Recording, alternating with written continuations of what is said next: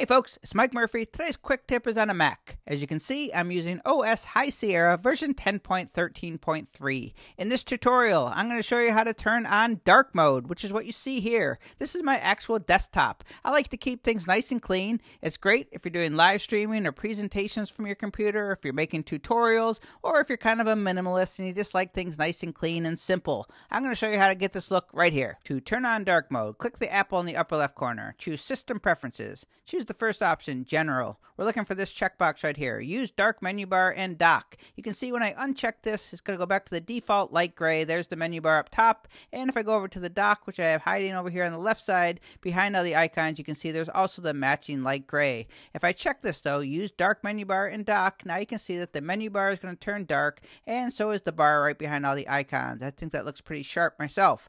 The other thing you want to choose is right here, Appearance. You can see here I have it set to Graphite.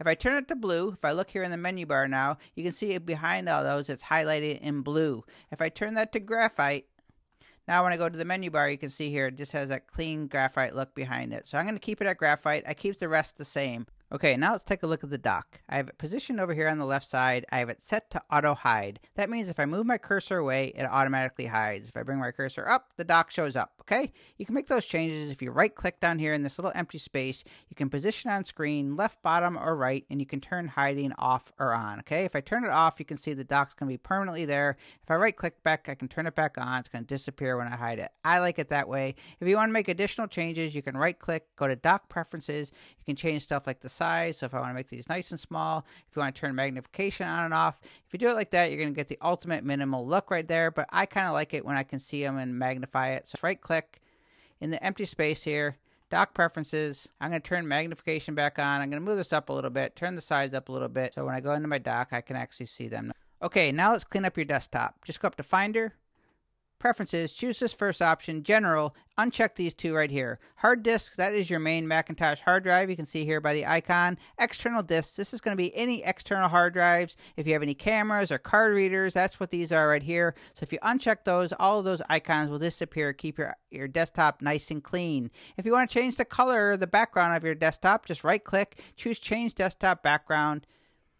You can see here I choose a solid color. Just choose black or any solid color that you want. Click Done, and there you have a nice clean background. So I know some of you have a hard time keeping your desktop clean. Here is a bonus tip if you are a ScreenFlow user. If you click on the little camera icon, and there's an option here, you can click on this Hide Desktop icon. That will temporarily take everything off of your desktop, record your tutorial. When you're done with ScreenFlow, everything will come back. Okay, and the last step to get this dark, clean, simple, minimalistic look on your Mac is to clean up your menu bar. If you look at mine up top here, you'll notice there's no clutter. There's not a lot of icons up there. That is thanks to a $15 Mac utility called Bartender 3. That is this little bow tie icon right here. What it does is basically hides anything you don't want to see up in your menu bar into this little icon. So if I click it, you'll see here, these are all the things that I choose to hide. I just click it again, it's going to hide. I can tell it what I want to see and what I don't want to see. I'll leave links below, but just do a search for Bartender 3. It'll pop up. There's a 30-day free trial. It's only 15 bucks. I've had this for years, and it's been one of my favorite Mac utilities for a long time. My name is Mike Murphy. That is how to enable dark mode on your Mac, which is great for tutorials, live streaming, or to just keep things simple. Cheers.